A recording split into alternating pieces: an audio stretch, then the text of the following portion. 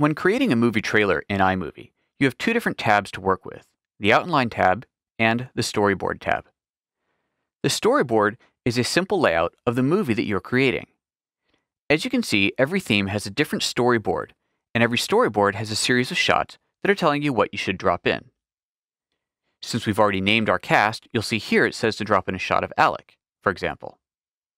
Scroll a little bit farther down, and you'll see examples like two-shot, medium shot, a group shot, an action shot, and so on. Of course, these are just guidelines. You don't have to add that type of footage into each one of these, but it's a good idea to follow it along as closely as you can, as that'll give you a movie that is paced to the music and the overall theme that you have chosen.